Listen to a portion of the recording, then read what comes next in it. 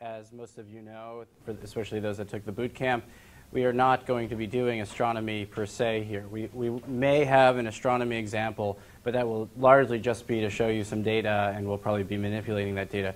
There's no domain knowledge required here, but the obvious thing is that you will have to have some prior experience with Python. I hope all of you know that. You're not going to be learning Python here.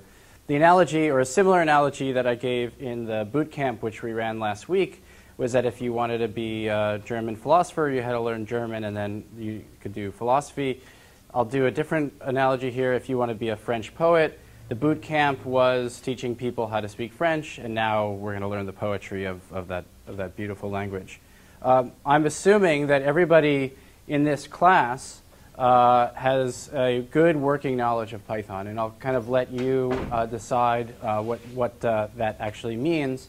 Nominally, if you took the boot camp and you made it through the food poisoning on the second day and into the third day and you were comfortable, then I think you're going to be in great shape. I'm not going to be teaching you about the internals of Python. Obviously, some of that stuff is going to come up. What this class is really about is teaching you how to use Python in a workflow that is, in some sense, entirely different than your advisor's workflow or their advisor's workflow. This is a recognition that doing modern science, broadly writ, has to happen in the context of a huge amount of data that lives out in the world that may be living on your computers, a huge amount of computation that may not just fit into the envelope of your laptop, and also a huge amount of data exploration that isn't just making two-dimensional plots. So we're going to explore in this class a number of different ways in which Python interoperates with the world, from databases to modern plotting programs. We're going to try to cover what we think are the basics of what is needed to be able to do good modern computing. And Python is the language that we're going to use. My name is Josh Bloom. I'm a professor in the astronomy department, and those of you that took the boot camp from me know that I am not a CS major. I only took one CS class in college, but I use Python all the time. I've been using it for 8 or 9 years on a daily basis, and it's used very extensively in my group. It's growing in its usage within astronomy, and we're just seeing more and more of it. So I recognize that there was this moment now when we had to break free of some of the legacy codes and some of the expensive proprietary codes and start using a language that just works. The GSI for this class is Chris Klein. He's in the back. For those that just walked in, and actually anyone who doesn't have an AirBears account and can't get online and doesn't already have the files for today, you can just go up and grab one of those little thingies there, and you can get on AirBears. I assume most of you are associated with Berkeley, or at least have an AirBears account. If not, we'll try to produce those on a fairly regular basis. Okay, so motivation, I sort of said some of this already, is to get you using Python to do cutting-edge research. The long version of that is we're going to try to get you to do cutting-edge research, but we're going to help you realize the viability of Python as that framework to do just about anything you'd want to do in your daily workflow. And the other part of what we hope to do, although I recognize not everyone has the time or the impetus to do this, is to give you the tools to be able to essentially dive in to the Python community so that you're actually playing a role in how Python gets developed. And aspects of Python development is something that you can actually take charge of.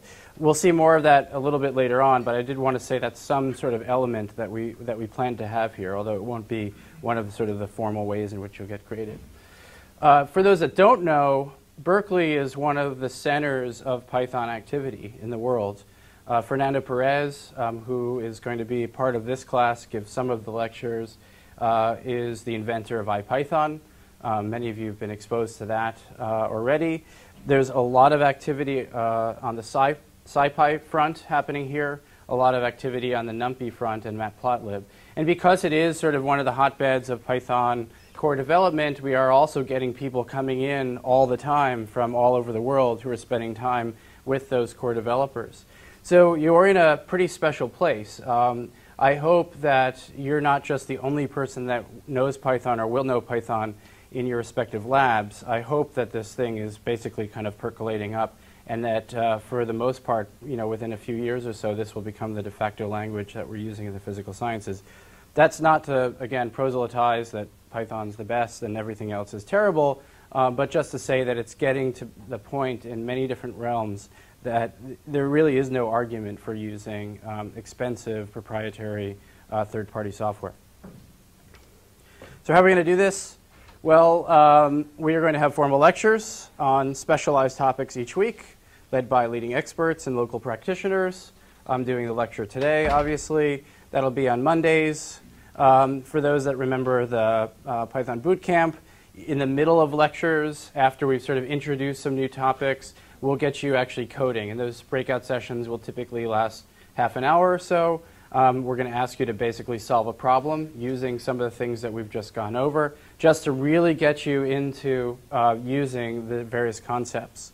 And then we'll have longer homework assignments based on each week's lecture. And at the end, we'll wind up having a final project. As many of you know, we have pretty bad humor here. You're going to have to stick with it. We've got Monty Python humor that's going to keep popping up. We've got like weird memes and things that are also related to Monty Python. We've got the most interesting man in the universe. I don't always use memes when I teach Python, but when I do import awesomeness, it's very easy for us to just throw this stuff in. So we'll probably wind up doing a lot of it just to fill time. If you're uncomfortable with that, let us know. Many of you already know this already, but I'll just say for the record that bspace is our main portal. Unlike with the Python Bootcamp where we're using Google Sites, we're using bspace as the main point of entry. This is where we'll be posting lectures. This is where you'll have a Dropbox to drop your homework in, etc. And we'll try to keep this up to date as well. There's a little wiki here that's got the sort of up-to-date schedule. I think we're pretty much solid now on the schedule. I'll show you that to you in a minute. If you click on resources right here, you'll wind up seeing assignments, lectures, weekly files, etc. Anything that we need you to have or you need us to have is basically going to go through here. We'll make announcements through bspace. There'll be a forum on bspace, etc., so you can ask questions about the homework. So those of you that have enrolled the class are essentially automatically swept into the bspace universe. Those that are auditing the class should send us an email if you haven't already, so that we can add you as a guest so that you'll actually be able to get in here directly. Recognizing that not everybody may have done that and doesn't have access to bspace, I'll just show you where you can get today's lecture PDF and today's tarball. I'll leave that up for a second while everyone downloads that. Any questions so far on logistics? Okay. Let me know when I can go. You only have one hand, so I'll wait till you're done. You're good? Okay, good. All right, so here's the syllabus, and I think we're essentially fixed on this. Today, the main juice here is to do the advanced Python language concepts. Those that may actually use Python on a daily basis who went through the boot camp will be seeing things that you haven't necessarily seen before, but will be useful in everything that we wind up doing for the rest of the course. So in some sense, this is like learning like the last bit of the language, and then we'll move on to more or less sort of third-party add-ons. Matplotlib, advanced plotting, data visualization on January 30th. SciPy, NumPy, stats, really getting into the concept of arrays and doing sort of complex statistics on those arrays. And then some third-party add-ons through this essentially main portal called scikits. We'll be working with the more advanced stats. We'll also do some machine learning. We'll interface a bit with R for those that are familiar with R. Holiday after that, we'll then do some interacting with the world. You saw bits and pieces of this in what Brad did on the last lecture in the boot camp for those that took it, and that was sort of sending emails, dealing with actual hardware, talking to serial ports, talking to parallel ports. Not everybody is going to need all pieces of this, but I hope you do actually dive into the homeworks, which I think are pretty interesting and instructive, because you really never know. The other big part of that is interacting with web pages. The next thing is database interactions and dealing with large data sets. In particular, we'll be dealing with a format called HDF5. Then we'll write GUIs in various different ways. We'll show the different ways to do that. And then we'll talk about building web frameworks, web pages, websites, etc., with Django, App Engine, etc. Then we go on to versioning and application building and debugging and testing. You saw a little piece of this in the boot camp. We'll talk about parallelization and how at least one of the ways we can do parallelization. We'll talk about interacting with GPUs. Symbolic and mathematical programming with SNP, Sage, and R. Again, you saw a little bit of this already in the boot camp. We're going to sort of dive into that. And then last, we'll talk about Python, and we'll talk about interacting with legacy codes, Fortran and C, etc. Then we'll do our final project onward from that. A little more of what that is in just a minute. Here's a typical workflow for the week. The email will go out sort of the weekend before if there is anything for you to know in terms of installation. So many of you, I hope, already have the nthought distribution. If you don't already, you should download that and install it. You're all in an academic setting, so it's free for you to do that. And it comes with most of the third-party stuff that you're going to wind up needing. There may be a few more add-ons that we'll need you to install or ask you to install. So we'll send you an email on how to do that, just so that you can be up and running for the Monday lecture. Mondays, we'll introduce a topic, sort of effectively a 50-minute lecture. Then we'll do our breakout, and then we'll basically have another longer lecture to sort of reinforce some of the ideas, and then move on to some new ones. And then you can start in on your homework while me and the GSI are still around. Fridays from 3 to 5, we'll have supervised help with the homework, and that'll be in Evans on the 4th floor. I'll send an email about that. But between Monday and Friday, obviously, if you have questions, you can send us email. We'll try to get back to you promptly. And then on Sunday, your homework will be due. We haven't set the time yet. Is like 5 o'clock okay for everybody? All right. What? Later? 7? I mean, I'm not going to be very much. Okay. How about 10 p.m. on Sunday? Right. 10 p.m. on Sunday. For those that are taking this for a grade, here's how we plan to break this down. 10% participation, 60% homeworks, 30% final project, which is due on May 10th. There is no final exam. What is the final project? Well, it's one of two things. One is that you build something substantial for doing something important in your daily research life. And we'd like for you to draw from 2 topics, so 2 different weeks. And we want you to build something that you're going to use for a long time. So if you've been really wanting to sort of switch over to Python, but there's this one sort of package that you just have to use because it was written by your advisor or something, and you've just been meaning to sort of convert all that over into Python, and you want to do it in a clever object-oriented way, that would be a good example. If there's sort of a new package that you wish was out there, and it would be really helpful for your research group if somebody actually did it, or maybe there's a new paper. Ooh, did you bring power strips? Awesome. Adam comes bringing power strips. Just throw them in the air and see who catches them. We could actually get sued if you do that, so don't do that. Yeah, so image analysis package, hardware control software, web service that does some crunching of the hood, parallelization, something, right? And we're leaving this on purpose open-ended. I'm assuming many of you aren't just waiting for the Python class to come along on Monday and the rest of the time you're just thinking about how good this class was. I'm assuming you have other things going on in your life, and I'm assuming for many of you it's some form of research. So we hope you can basically use what you've learned in this class and build something for your specific domain. We'll ask you to kind of vet for us, and we'll go through the process of what that's like in April. We'll ask you to go through a vetting process where you say, here's my proposal, then we talk about it, we say that's too small a scope or that's too big a scope, etc. But then once that's approved, then you're off and running.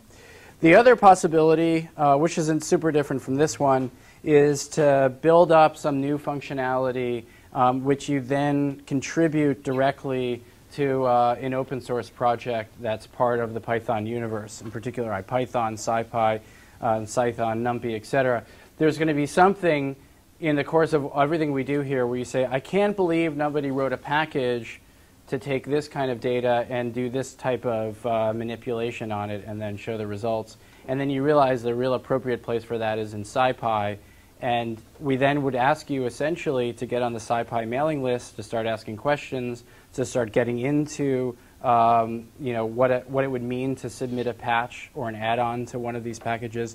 We won't ask that it gets formally accepted, but we will ask that you basically go sort of the distance to try to get this into something that other people might be using around the world. Okay, any questions about the whole schedule? Yeah, there's not a, you may have to daisy chain those. That's an inefficient use, but I'm not going to be standing in front of the board, so if people actually want to plug in directly, that's fine. Yeah, I mean, you really only need to have your laptops working for the breakout session. The rest is here. It's already in the notes, so you don't actually have to be following along your laptops. Okay, so any questions about final project? Just show of hands. How many people are planning on taking this for credit? Okay, so roughly half. And you'll hear more about this final project later on. Prerequisites, I think we went over most of this already. I'll just say, for the record, working knowledge of, or more of the core Python language and or being a Python bootcamp graduate. You should have at least 2.6.5 on your laptops and preferably 2.7.2, which is the current thing that comes with the nthought distribution. You should certainly have Git if you don't already, because we'll be doing a lot of Git work. And then we'll also wind up sort of telling you about some third-party add-ons that we'll ask you to install as need be. Please try to bring a laptop to class because you are going to be doing coding. You are going to be doing breakout sessions. So it's pretty critical that you have something that you can type on. And again, you have to have a tolerance for a terrible computer humor. OK, so that's all I had on sort of the intro and the logistics. We have Paul here who's going to be giving some of the lectures, I guess. How many? I don't think I'm normally with the Kudo one, but I was here to tell you I could do more. Awesome. OK, great. Well, welcome then. Really welcome. And Paul, everyone knows how Paul was very helpful in the boot camp, so it's great to have you here. All right. So without further ado, unless there's any other questions, I'll go on and just start the sort of formal lecture for today. By the way, thank you, Adam, we're being screencast. So I have a microphone. It's not actually doing anything for the acoustics in this room, but they are capturing this, and they are presumably capturing what shows up on the screen. This is not an excuse not to come here, but just in case you can't come, you really should be able to see all of the lectures. Okay, so what are we going to do today? Really just build upon the sort of core knowledge that you already have in Python. And we're going to get into these advanced concepts.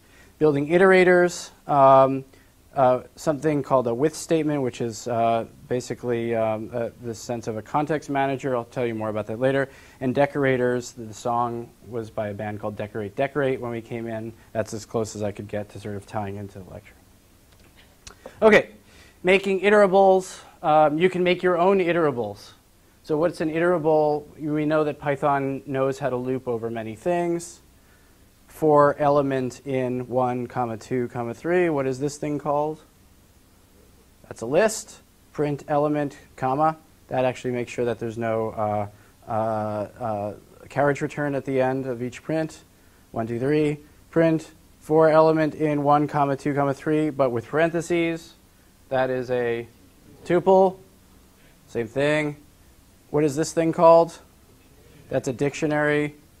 So it actually gives you keys. You could have also done for key in this whole thing dot keys, right, as a function call, as a method call. For car in 1, 2, 3.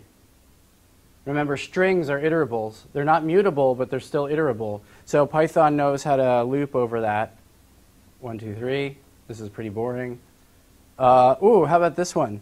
For a in sort of curly brackets 4, 1, 3, 4, 2. first of all, what is this thing? That is a set. And what do you think happens when I press the space bar?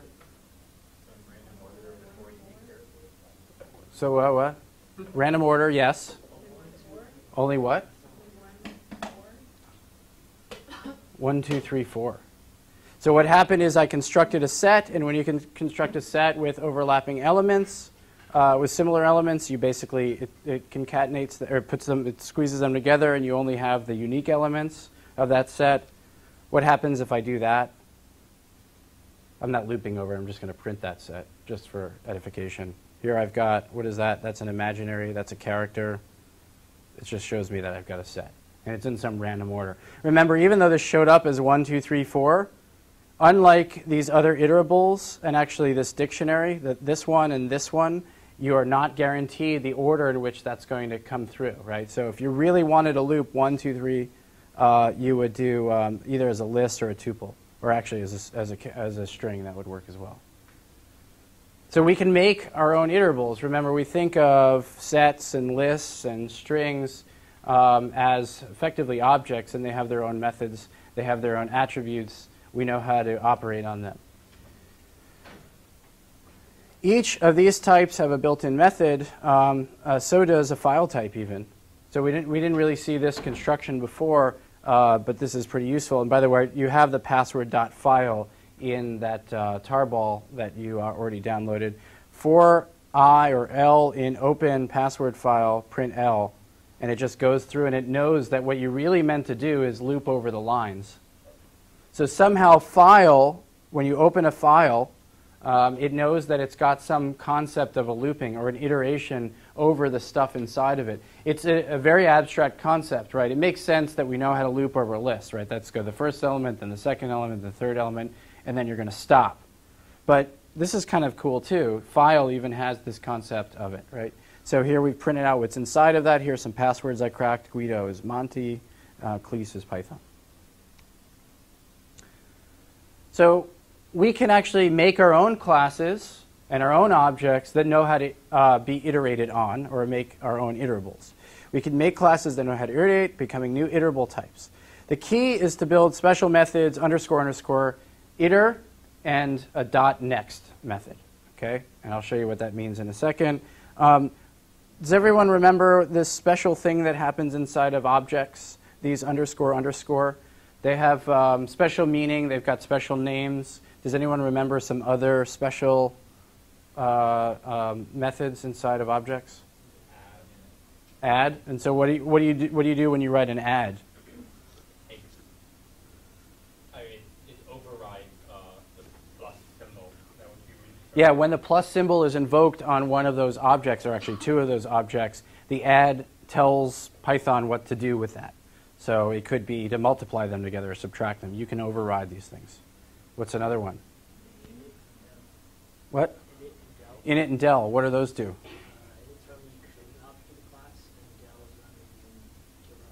Yep, when you kill an instance of that object, the del is run always, right? You're essentially guaranteed even if you do a Control-C. So there's __str__. That is a method that tells Python how to print out whatever you want to print out that's about that instance. There's __doc. There's a lot of these things. When it comes to iterables, all you have to do is write this, and you write this. So you actually, on an iter, you basically are just returning itself. I'll show you some examples of this, of course. And then in next, you're returning the next element in the iterator. And then you're supposed to raise an exception, this special exception called stop iteration.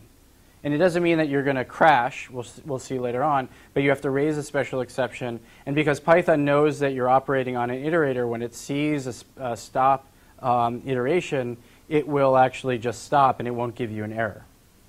OK, so let's just sort of dive into this.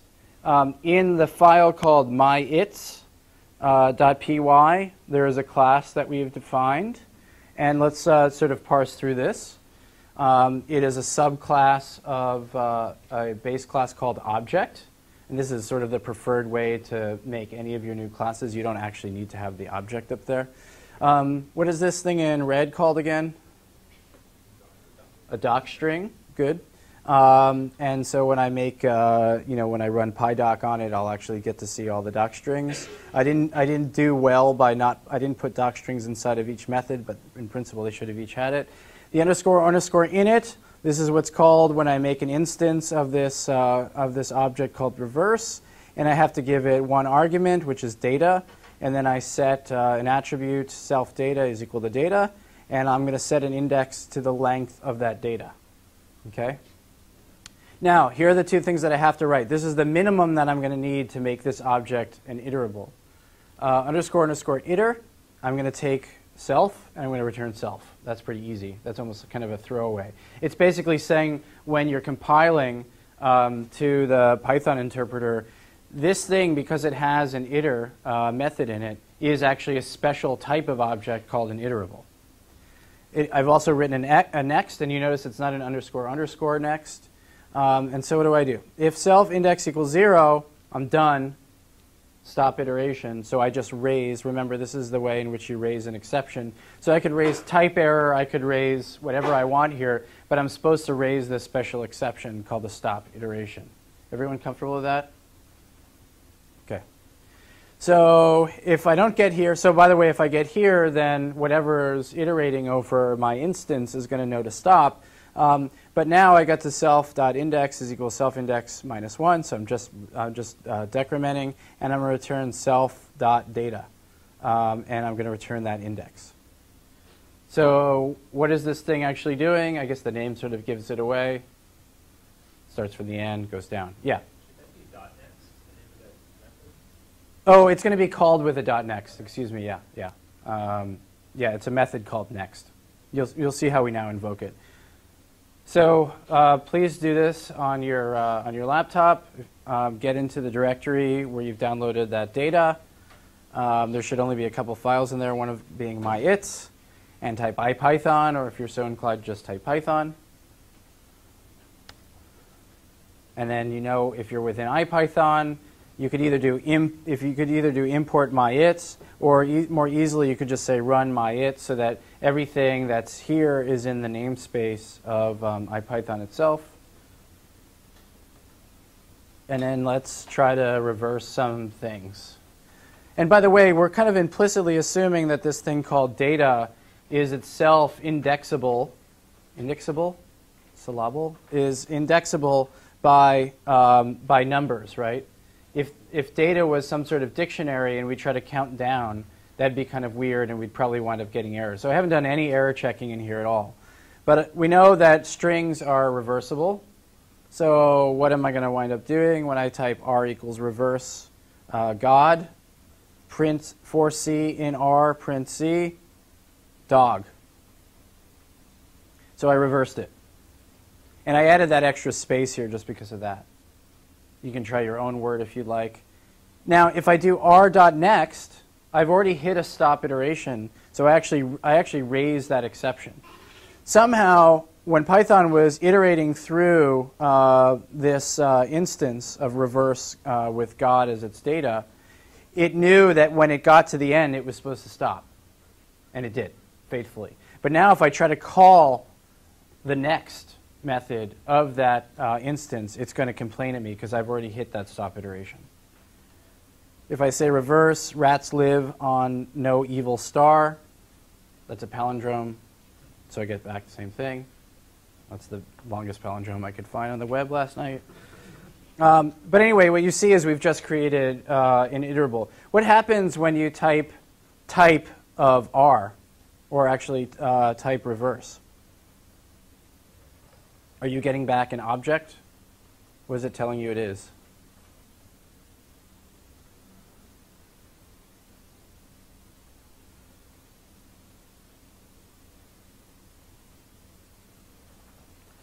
I can do that.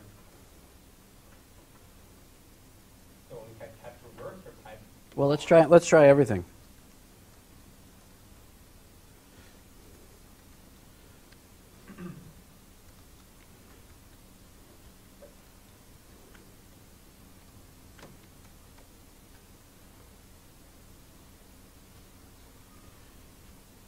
Okay, so what is R? Well, that's just a pointer to something. What is type of R? That's not very helpful. That's just telling us where it is in the namespace.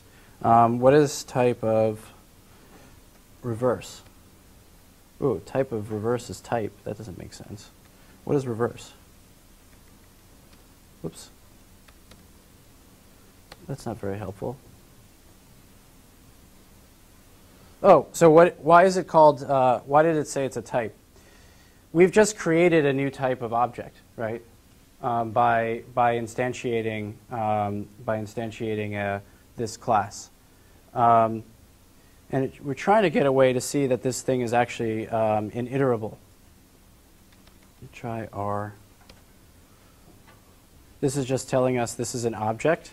There are ways to see that this thing is actually iterable, but I don't remember the way. Paul, do you remember how I ask it, are you iterable? It is iterable, I think. No. Well, we'll ask Paul to work on that. Okay. Actually, I have a question. Yeah. So if you go back and do it, if I did, so for C and R, print C. Yeah. If I do it twice, the second time I do it, nothing happens. So let me try that. Oh, I know. By the way, I'm now remembering why this isn't working on the iterable. We have to have something called a yield. I'll show you that in a second. Okay. So, what did you do? So you define R as reverse of God or whatever. Yeah. And what's happening? And then so now for something in C, print C. Print I. Yeah, sorry, print I. Now if you do it again, it's the exact same command again. So why? If you do like for I and C, print I. So why did that happen? Try to construct an argument why it didn't raise an exception. So it thinks it's at the end. It doesn't know how to go back to the beginning. It's already at the end. You've basically looped to the end. Now Python is trying to use its own way of iterating over something, and it's saying, no, I'm already at the end. Okay, so if you want to be able to do this multiple times, you tell it to go back to the beginning. Yeah, that's right. Yeah. Can you directly access your index variable and just reset it to the length of r.data? You should be able to. We can try it. Let's say, so C index is equal to the length of C.data.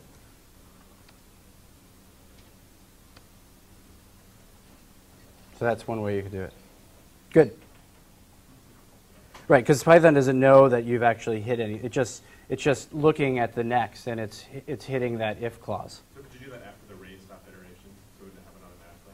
Well, I effectively did, right? So I did this, and then you want to say that again.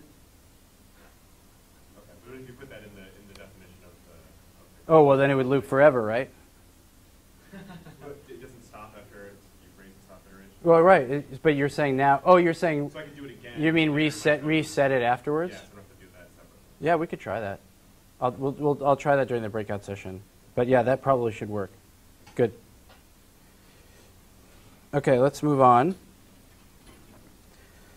So I was confusing myself because there's another type of iterable, which isn't a new object. It's actually a function.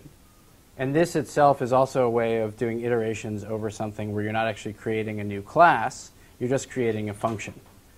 And the way in which you tell the Python interpreter that this is indeed an iterable is that you have something called yield inside of a function.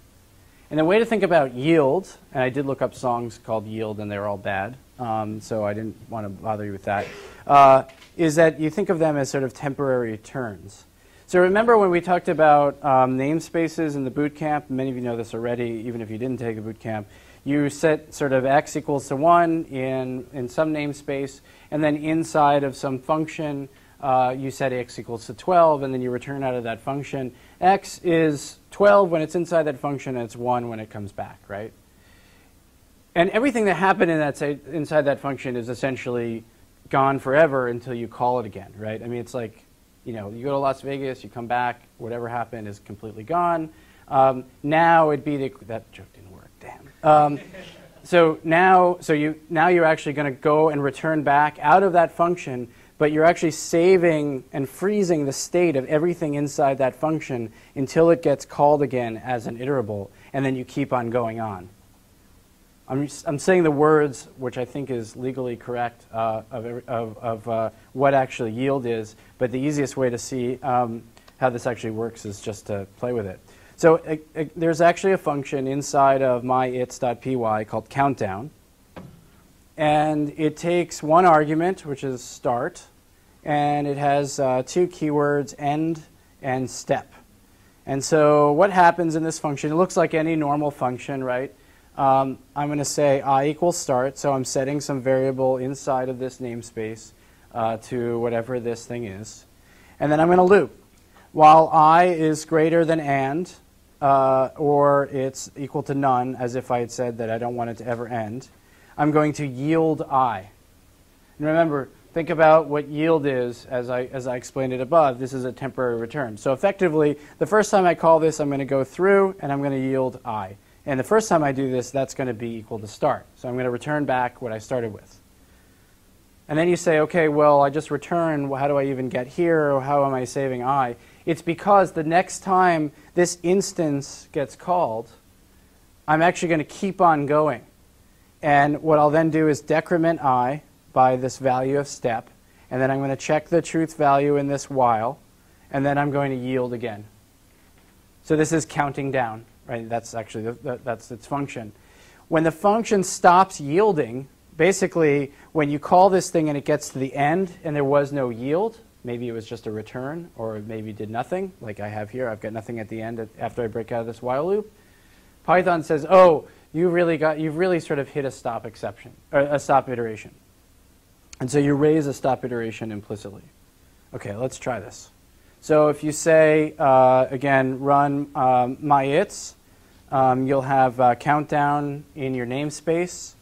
C equals countdown 1, so I'm setting this equal to 1. And here is where I said that we have a generator, an iterable. Here I've got now in a generator object. If I say c.next, did I actually write a next method? No. It just knows, Python knows that when you've got a yield inside, it's something special, and it implicitly is making a next for you. It actually knows how to call the next thing. 1, which is really just the first time we call it. So you notice when I instantiated and I said C equal to countdown 1, I just basically created a pointer to this generator. And I've essentially sort of set it up so that it can now run. C.next 1. C.next 0.0. Why did that happen? What's that? Somebody said it. I subtracted a float, and Python said, oh, you have an int and a float? Yeah, I'm going to give you back a float. Yeah.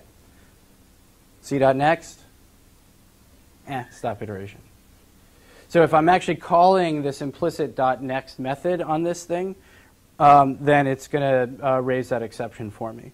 If I actually just use countdown and I just iterate over it, it will do what we did before when we had an object, which was called reverse. Sorry, I might have missed that, but it knows that it's a generator object just by the presence of the yield? Yes. It's effectively when it's byte compiling, it's saying, ooh, yield's inside of here. This is a special function. Maybe it uses a Yoda voice or something. OK, so now let's actually do something mildly interesting with this. Fibonacci sequence, you know, the first element of that is 0, the next element is 1, and then every element after that takes the previous 2 and sums them together. So Fibonacci sequence looks like 0, 1, 1, 2, 3, 5, 8, 13, 21. This is a perfect example of why you might want to use a yield, although there's plenty of other ways to implement a Fibonacci sequence. So here I'm going to instantiate this thing with keyword start equals 0, so I'm actually going to start here. I've actually made this more general than the traditional Fibonacci sequence. I could start anywhere I want, and I'm just going to basically start with whatever number I want right here. I'll assume the next number is 1 more than that, and then I'll just keep on summing stuff up. End, I don't want it to ever end, so this could be essentially yielding indefinitely. All right, so here's what we're going to do. We're going to cast the start to a long, just so we can loop over very large numbers. I'm going to add 1 to whatever I start with. Right? So if I started with 0, then this is actually the first 2 elements. While 1 and this, I don't actually need that.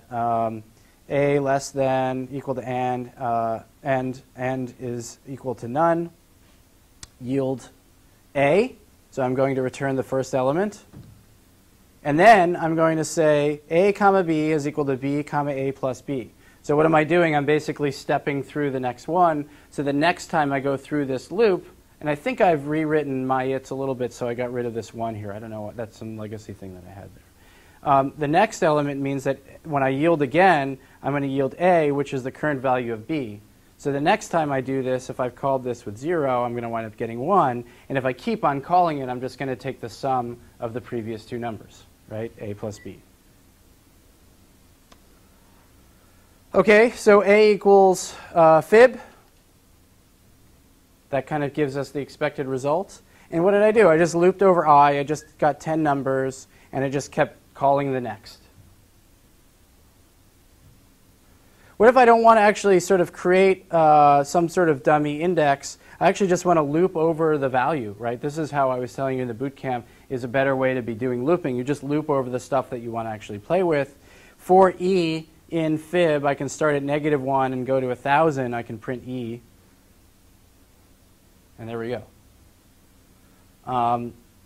This, as written here, I forgot to rewrite this, doesn't actually catch all the exceptions. Like if you start off with a negative number and you actually start going down, which is also, you can set it up to actually go down, you'll wind up never hitting your end condition, et cetera. But anyway, this is what you wind up getting. And you notice what I did is I just said keep on going until we have hit our end.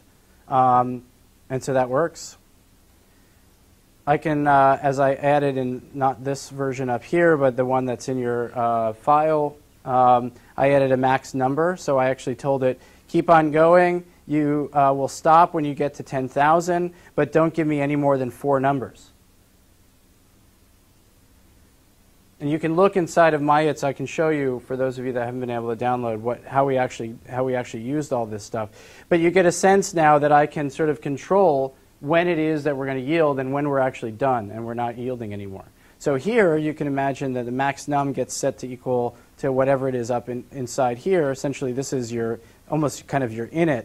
And then you start calling it, and you keep incrementing and saying, how many times have I yielded? How many times have I yielded? Is it greater than max num? If so, don't yield anymore.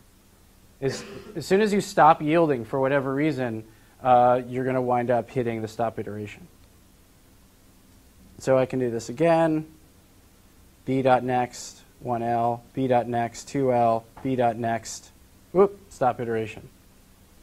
So it's important to recognize, if you're calling explicitly the .next method, which is essentially implicitly written for you, and you do something where you've essentially gone beyond what's being allowed to yield, there are no more yields, so therefore you will hit a stop iteration.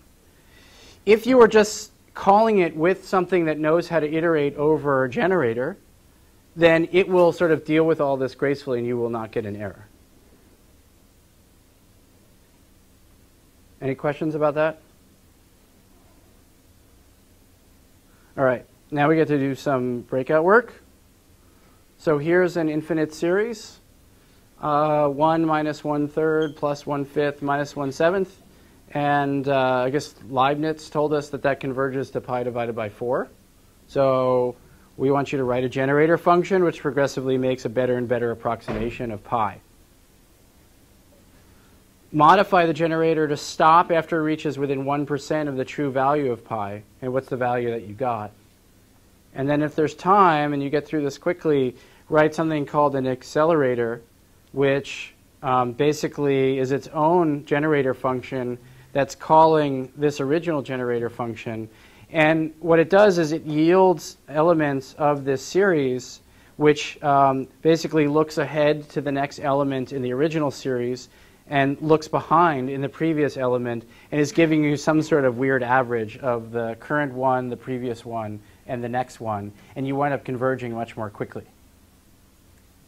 So start with the myits.py and try to make sure that you understand what this yielding is.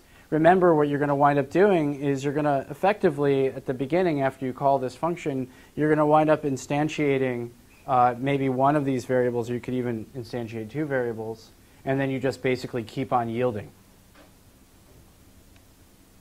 Okay, go. So it's 2:54 now. We'll spend about 25, 30 minutes on this.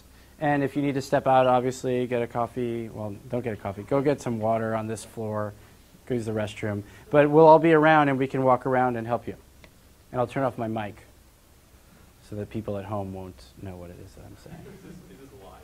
Simulcast or just recording? I don't know. No, it's not live. You can edit us out if you do it.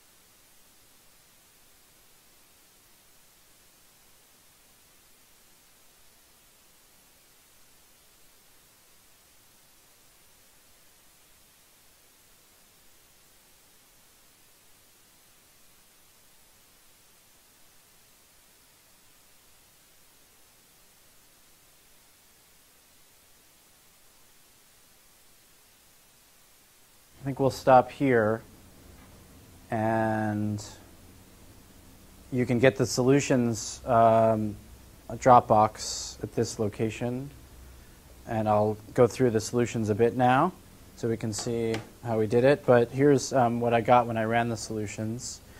319 iterations I got within 1%. By the way, the Leibniz series takes about 5 million iterations before you get pi correct to 10 decimal places, and that's very slow. It's a very slowly converging series. So there's these accelerator functions. The one that I showed you is the Euler series that accelerates that.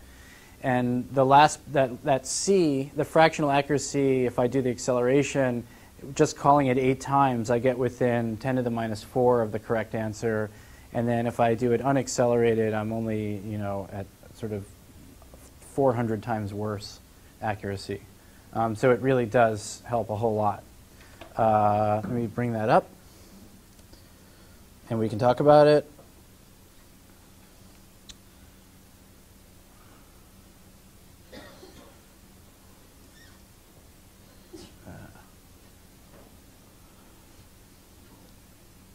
Oh, by the way, so John was asking how we write this class to actually reset itself after we run it. And so what we can redo is essentially know that we want to stop iteration, and we can reset. And I tried it. You can actually just keep on calling this thing. It'll run to the end. If you do God, it'll show you dog, and then you can do it again. It'll show you dog. Okay.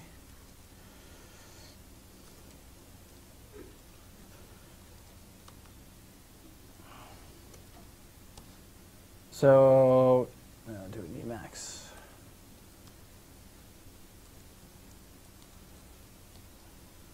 So here we go. I'm starting to play a little bit more with the sort of Python 3.0 way of doing printing. You don't have to worry about that. Okay, so here's essentially the answer to the first question, the pi series. I added a couple different things so I could actually stop when I get close, and I set all the defaults and things like that. So I originally set the sum to be 0. I set the first element to basically the denominator to be 1, and then I set the sign to be positive. And then I do my checking, and I make sure that my absolute value of the sum minus pi is close within a certain amount and things like that. And this could have been divided by pi and things, but you see. Actually, it's kind of awkward. I could have divided this by pi and have that be greater than close. And if I'm not supposed to stop, and that is, I keep on going. It doesn't matter what close is. Anyway, so I set the sum is equal to plus equals the sign divided by I, and then I'm going to yield the sum times 4, so that I'm actually yielding pi and not pi divided by 4. I then increment the denominator by 2, so the next time it's going to be 3. And then I flip the sign. And then I check my while, and I do it again. And I keep on yielding. Okay? So I'm basically yielding an improved version of this as I keep on going on. And then this is just basically another little generator so that I could call it with any generator I want, and then I can say how many elements I want. So this is essentially just saying for I equals yes. Is that the same as send? Send? So if you create a pi series object, and then that object .send, and then you give it a number, it'll run essentially .next at any time. I did not know that. That's cool. Next time. Okay, and then here's the accelerating thing. So what I did is I created the first 3 elements by just yielding. I basically passed it a pi series, and I yielded the first 3. And so the first one I'll call S0, and that's n minus 1, n, and n plus 1. And then I do that math. So I'm just going to yield that. And then I'm going to wind up returning the result. Basically, I'm moving S0 into S1, S1 into S2, etc. And then I'm getting the next element of that. And then you just keep on yielding, and you wind up getting a very fast acceleration. So I have a generator, which is sitting on top of another generator. And by the way, you could have a generator which generates on top of this. So you could have nested excels, and you'll just basically get to the answer like really quickly. It's kind of cool. Any questions about that? Yes. Can you tell us the URL? Oh, where it is? Yeah. Yeah, I had it here. That? Yeah. Yeah. So you can download that. Is You- it going to go on DSpace also? I'll put it on BSpace later. I just wanted you to have sort of instant gratification, and I didn't want to be like doing BSpace while you're, yeah. The comment about send, I think, touches on using generators on the other side of the assign operator. So you can actually, it's something called coroutines. You can do that. So you can write generators that you then send values to. And so it's called coroutines. You can look it up. But you can actually have, it's the same idea. You freeze the state until you send something to that place. You could say A equals yield foo or something like that. And then when you send something to that, or I think A equals yield. I think just yield by itself. It's strange. Do you ever use it? I never use it. It's something that Okay. can be done. Okay. Yeah, this is the problem with Python is that there's so much to learn. I'm just learning about send. It may be useful like in a web framework type of thing where you have a web server waiting for something, and when it gets it, when you send it some data, then it'll receive it and do something with it immediately and then come back to the next iteration. But then you have to have some event loop or something, right? So this prevents the event loop. It just it's waiting for, it's a yield statement that is waiting to receive something until it'll get, that thread gets woken up when you send something. I see. So it's Crazy. not a loop, it's just, it pauses until it receives something that's actually. Okay, I'll call that esoteric and move on. Yes. Okay, so context managers. This is sort of the last sort of new concept in Python that I thought would be useful for you to know about. Allows you to build classes that provide a context to what you do. So everything inside of a with statement operates, it abides by the context that you create. You decide how to build up the context and how to tear it down. So you can create a lock file, you can run a database transaction, and when you essentially get out of this with, then it knows how to sort of tear down everything that you were doing that you set up inside of here. So here's another example of using that password.file that's in your directory with open password as f. So you can assign essentially how you open this, and you can assign it to f. And f is valid inside of this with block, and then after that, f sort of gets torn down as it needs to.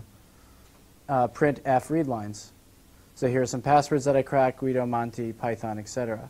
And I should show you that when we're out of this with block, what happens to f is that it automatically gets closed for us. So this is a very, very simple example of a context where basically inside of this context f has meaning, but outside of that f has already been closed and we've torn it all down. I'll show you some examples. And just like with what we had before, where we're writing generators and iterables, we can write special things, not init and del, which is what happens when you sort of instantiate a new object. But now you can create something called enter and exit. So the way that you think about it is you're entering a new context. It's kind of a whole new world. And that world exists as long as you're within that with statement. As long as you're within the with block, you've created a new context that knows how to do new things and has special abilities. I'll show you what happens here. So these get called when you basically enter this context, and then the exit gets called when you're finished and you close out of that context. So in the case of what we had before, where we opened up a file, effectively the file open function has an enter, and that enter basically knows how to operate with the file system and says, give me back a file handle. And when you get exit, it knows how to close that file down. Okay. So here's something which I'll call my decor, and it's a very simple context manager. It's got an underscore enter. Notice it doesn't have to have an init. It doesn't have an str. Underscore enter. entered a wonderful Technicolor world, build it up, and then on exit, I'm going to, with all the arguments, I'm going to close it down. And this args, by the way, holds all the exceptions if there's one that's called, so that it can pass it back to the interpreter. Okay, so and you can do this at home or in your seat.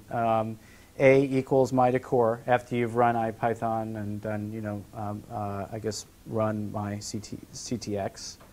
A equals my decor. Now you notice nothing happened when I did that. I didn't actually enter my context. But now I can enter a context with my decor, print do something, and then it says I entered a wonderful Technicolor world, I did something, and then I exited this world.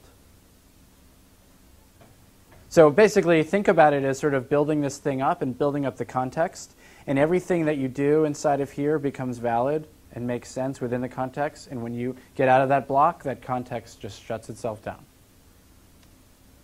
We'll show you some less trivial examples in just a minute. So they only get called when they're invoked with the special with statement. And I don't think you've seen with before. Here's my decor 1. It now has an init. So when I instantiate a version of this, that's going to get called. I'm going to set some expression. I'm going to have an enter. I'm going to evaluate whatever happens inside of my enter, and that gets evaluated by whatever so basically I'm going to give it a Python expression, and the sort of default Python expression will be none. Remember this eval thing? It basically is evaluating the string as if it's a Python statement, and that'll get evaluated faithfully, and then I'll exit. Okay? So with my decor 2 raised to the 3rd power, but in string form, so this is a little bit of Python, as x, print x. So it's returning back this class, right? But what happens on the enter is you're basically going to, you're going to wind up calling this, and it's going to wind up doing this evaluation. So enter a wonderful Technicolor world, build it up. 8, exiting this wonderful world, tear it down. Okay? 2, print x divided by 2. Enter a wonderful Technicolor world, exiting this world, tear it down, oops, division by 0. This is a little bit strange, but I think it shows you just in the bare minimum what's actually happening here. I have my expression, and I basically yield all this stuff as x, and I'm printing x divided by 0. So I'm actually evaluating something. I'm basically returning 2, and I'm shoving that into x, and then I'm dividing that by 0. And you notice that I wound up calling the exit even though I wound up having an exception. It's sort of like the finally thing when you have a try except, right? You do try, except, and finally, and even if you get an exception, you still wind up doing the stuff at the end. Or even on the del, remember when we built something up, we had an instance of a class, we called it init, and then we deleted that object. It then winds up calling the del. And if you have some exception in your, while you're running, you'll still wind up calling your del. Likewise, you'll still wind up calling your teardown exit in your with statement. And we'll see more of this later. This is called a context manager, but they're specifically used in something called decorators. It's not these kinds of decorators that ruin your frat house or whatever. By the way, I removed, there was all this writing for like join our frat and sorority, so I'm sorry if any of you really wanted to see all that advertisement that was on that board over there. That's one of them. What? Some pamphlets. Yeah, you can take some pamphlets later on. Okay, so decorators are, in some sense, context managers, but they're special functions. They're special context managers. I know this sounds esoteric, but I'm going to give you some specific examples of where you actually may want to use this. Where effectively what you're doing is you're able to decorate something else that you've been doing, and you kind of create this sort of meta wrapper around it. You've created a context around it. So you could have something that you're doing where perhaps it's some database transaction, and you require that the database gets rolled back if you have a problem. You don't have to write back the rollback inside of that function or inside of that class. you can actually just write a decorator which acts as a context and says, every time you've got a problem and you see an exception, just do things gracefully. I'll give you even more specific examples. You'll probably see this a lot now, and you'll say, hey, what are these @ signs? But the way that you recognize a decorator is with an @ sign. And that's immediately preceding the decorator name, so @require_login or @test_input. And these can actually have arguments that you pass to them. People have seen this perhaps in other contexts, other languages, macros or annotations. One of the things that it's really nice for is essentially being able to enforce something about perhaps a volatile function or a volatile class that actually has to work within a context. You can basically ensure that that context is there and true. Okay, let's do a trivial example, and then we'll do some kind of real-world examples that are actually pretty nice. And we're going to use decorators a lot through the rest of the class, so it's pretty important that we understand it. Okay, def entry, it takes some argument. We have another, we create another function inside of that, new f, print entering f.name. It's going to call f, and then we're going to exit f, and it's going to return new f. So it's actually returning, basically, when I enter entry exit, I'm going to wind up returning this function new f, actually just a pointer to that function. Okay, so here's our first decorator.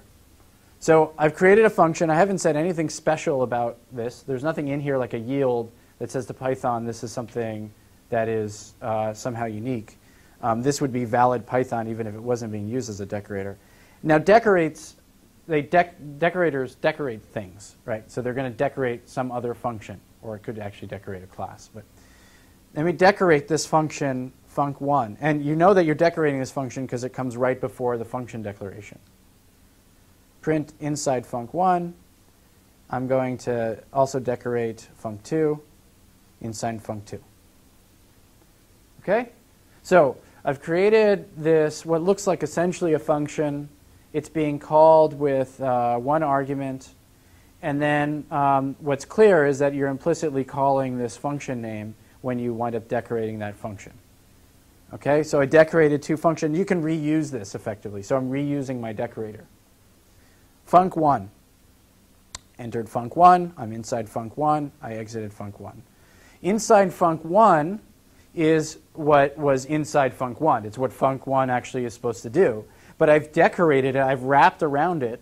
And I've said, oh, I'm about to go inside of func1. So that's actually kind of useful, right? If you don't know where your code is, you could decorate all your functions and all your classes by saying I'm inside and now I'm outside. So you know who's doing what, as it's spinning out to the standard out. So here I said I'm entering f._name, right? And this is a special method of this function. It's got the name of func1. So this stuff is being called by the decorator, and the thing in the middle is being whatever func1 is supposed to do. Likewise with func2, I'm on func2, right? So I just wrote one decorator, and I was able to sort of wrap around other functions. That's decorators at a bare minimum, yeah. It's almost like we're saying func1 equals entry exit func1 with that at entry exit line. Is that basically what Effectively, that's what's happening. It's kind of a wrapper around, and you're saying, okay, you can call that later on. In fact, you don't even have to call it. You could actually have something called do not call this function, and when you call it, it's going to say, I would have called it with these arguments, and then you don't actually invoke it. You don't have to actually invoke that function. But this is kind of a nice, you're wrapping around it. Yeah, that's good. Is there another question over there? Yeah.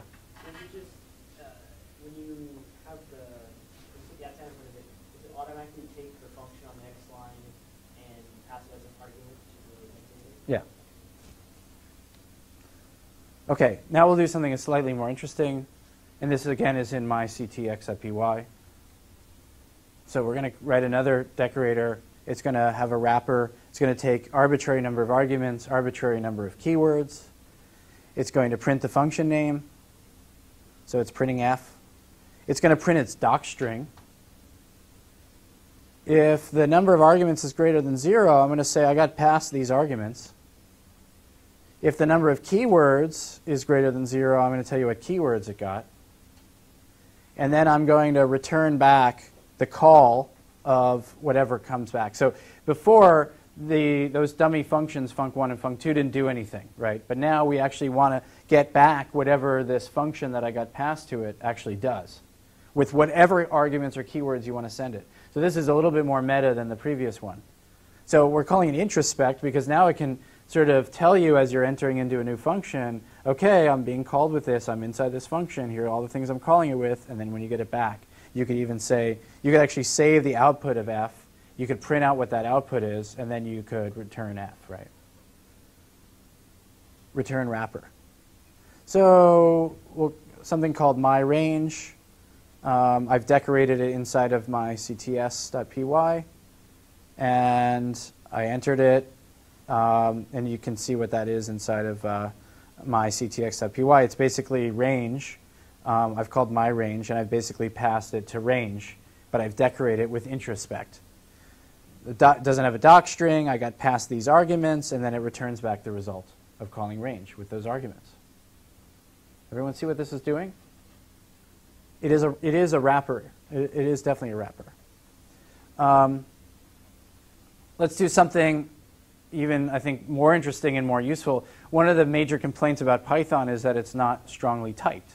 That is, I can't write a function that says, this has to have a float and a string and some pointer to another function as its input, and the output is going to be of type void or whatever, like you do in C. That's strongly typing. That's telling the compiler, here's what you're expecting, here's what's coming back. Now I can write a decorator that sits around some function of mine, and we can write this decorator so that it requires that the thing that comes in is of whatever types we want. So here, accept types, and now I'm basically unzipping whatever I get as my arguments here. And I'm going to write my decorator. And I'm going to assert that the length of the arguments is equal to the length of types. So here, I'm basically going to say accept types, and I'm going to decorate another function here. And I'm going to require that it's got 3 arguments, all of type int. I'm going to assert that it's the same length. I'm going to make a tuple out of typing all the different arguments, right? So this is the use of map that you've seen before from the boot camp. If argtypes is not equal to types, then I'm going to say in this function, I got this type, but I expected that type, and I'm going to raise a type error and return back all the different, basically return back this string. And otherwise, I'm just going to wind up returning the result. So let's see what happens if I decorate something which is just a simple dummy function called myRange, start, stop, step, and I'm going to return range, start, stop, step. So now I can call myRange with 1, 10, 1. And what do we know? The arguments are of type int, and of type int.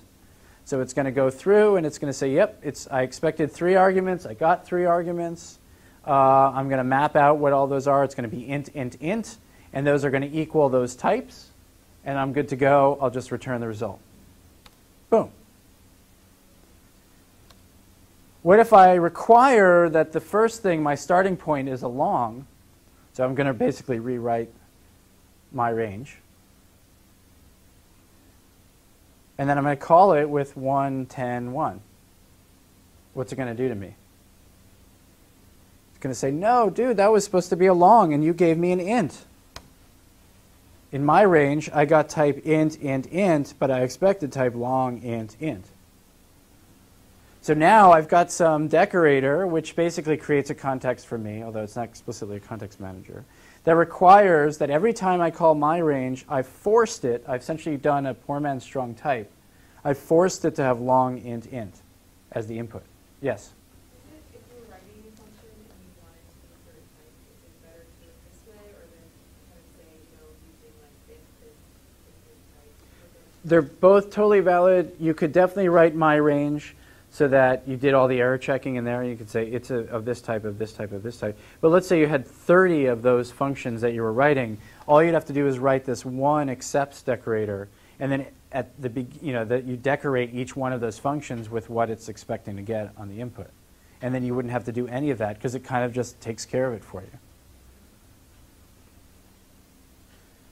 So if I call it with appropriately, I get back the right answer. Yeah? Would it be possible to modify this wrapper easily so that you could use an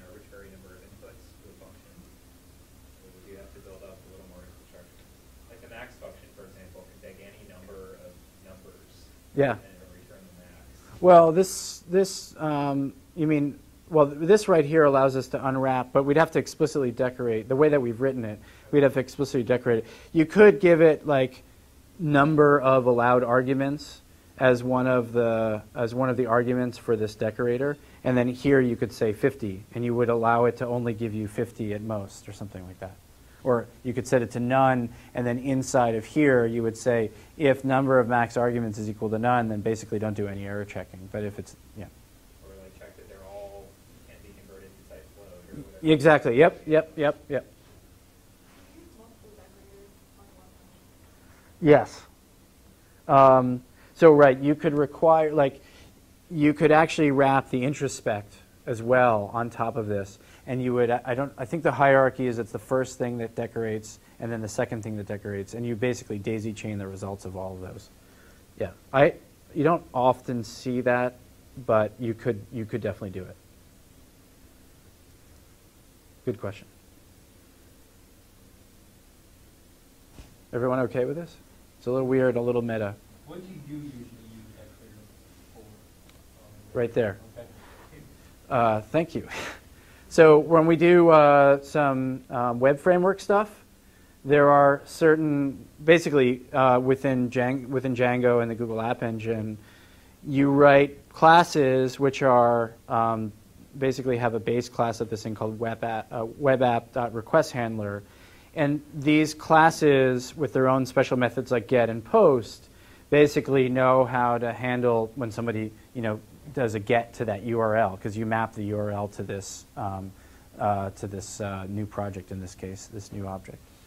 But there's some things that you want to allow people to be able to do, like look inside of a database and do stuff, where you just want to make sure that no one can get at some URL or post to some URL unless they're logged in.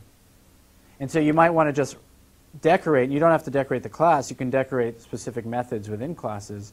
You just say login is required. If you want to use get, you better pass through here. So here's my wrapper. I get the current user. If it's not a current user, I'm going to redirect them to a login URL. Otherwise, I'm just going to execute the function, and I'm going to return the wrapper.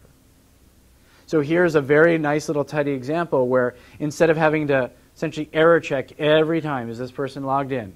Okay, no, I'm going to redirect them there. You just decorate it, and you say login required.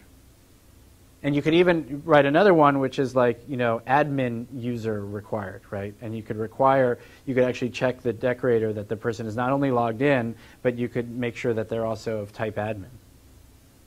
So I use it for stuff like that. I use it when code is taking a longer time than I thought, and I don't want to have to do it within a Python debugger and step through. I wrote a decorator that says I'm entering this function, and I grab the current time, and then when I return out of that function, I essentially print out how long it spent inside of that function, and I actually can print out sort of the full results of having run that function. So, and then you can basically say at the very top of your program, do I actually want to run this decorator or not? So you can actually, inside the decorator can say, am I in debug mode or not? And if so, just return, or if not, just return. Otherwise, go through and actually print out all this stuff. And you can stick it into a log file. You can make sort of lock files like this, which is really nice. So you can say, while you own this lock, go through and do this. So you can require that the lock is owned by you. It's quite handy. Yes? Can you kind of explain why returning that way? Well, you see you have this nested thing where you've got a function and then you've got another function inside that.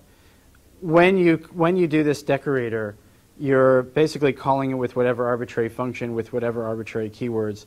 And here we're going to wind up returning the wrapper, which is basically we're basically returning the entire function. And it is more or less the function itself.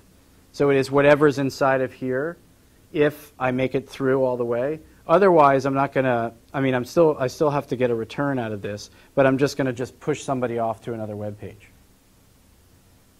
Yes? This might be the same question, but yeah, because I noticed on the previous, I think one or two back, it was just three. Yeah, that's three. I mean, why didn't you just have the whole body right there in the accepts function? Why did you wrap it in decorator and then return them both? Immediately? Right, because I could actually write other functions inside of here that are actually doing other things that are only valid inside of the accepts decorator. I didn't do that in this case, but you could write other things inside here that actually do perhaps check some math or something, right? Right, but in this case, you might as well just. Yeah. There's no special magic to the word wrapper or to the. No. Definitely, there's no special words here. Yeah, that's right. This is just typically how you wind up seeing it's a bunch of nested stuff, but it's a little bit more compact in that. It takes a little while getting used to. You write a couple of them, and you'll say, "Okay, I think I understand what's happening." Did you have anything to add? It looks like. I can in doing profiling by using the C profiler, you just decorate the functions that you want profiled, like whether it's module by module or line by line, but like an at profile. You import something and then you at profile in front of the function that you want to figure out how long it runs or how many times it's been called. That's common. And then the other one that I use is memoization. So if you have something that takes a really long time to run, depending on the parameter input, then you just cache that in. You calculate it once and then you save it somewhere. You have a little like decorator to check every time that have I run this function with these parameters yet? Oh, I have. Then I can just look it up in some dictionary or on disk and give you the result right away without having to look back to this. That's cool. There was a version I saw yesterday of Fibonacci sequence where they were doing just that. They had a dictionary, because if you do it recursively, you end up calling the lower ones just over and over and over and over and over again. Yeah. So they just created a dictionary that was storing all of the index numbers and the corresponding Fibonacci's, and then returning them very quickly by memorizing what they were after. Cool. Okay. Those of you that took the boot camp know that we talked a lot about bears. Here's your first homework. We'll index it at 0. Build a bear population over 150 years, starting from bear cubs named Adam, Eve, and Mary.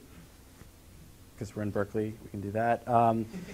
Rules: bears live for an average age of 35 years, and we'll add some sort of randomness around that. So you make a new bear, and it's got some lifetime of plus or minus 5 years. They procreate starting at 5 years until death, and they assume no gestation period. So as soon as they procreate, they produce no more than 1 cub every 5 years. No bear can procreate with another bear that has the same mother and father, and must procreate with other bears that are within 10 years of their own age and of the opposite sex. We're trying to get to like a reasonable population synthesis here. Male and female cubs are equally likely, so that is 50% probability of making them. No new cubs can be named the same as bears that are currently alive in the population. Okay, so that's like, you're going to create a whole population of bears, and you're going to run this stuff. So obviously, there's an object-oriented component to this. You may have some decorators. You may do some yielding. You'll have to see. On average, how many bears are born in the first 100 years? How many bears are alive at the end of 150 years?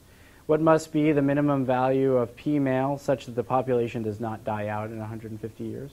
So it doesn't have to be 0.5, although that's your starting point. You can play with that number. Build and use a plotting routine to show the genealogy tree of that bear. Show all bears at the same generation and earlier who are directly related. So you have to keep track of all of this stuff. So here's some hints. Use NumPy random to satisfy your random needs. Use a web service to build a name generating function.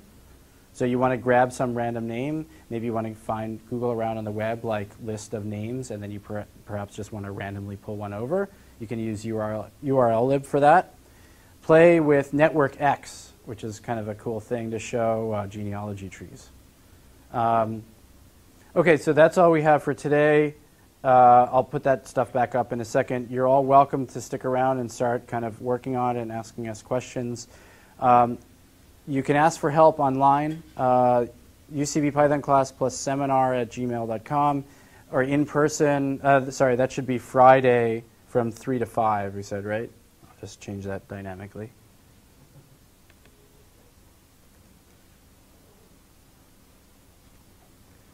Three to 5, and that's Evan's 4th floor.